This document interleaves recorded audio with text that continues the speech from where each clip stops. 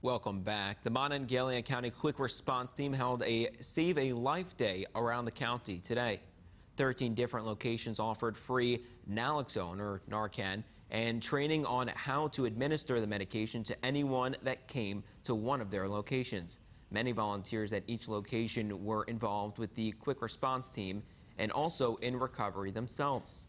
Volunteers are hoping events like this can help those struggling with addiction and help save lives.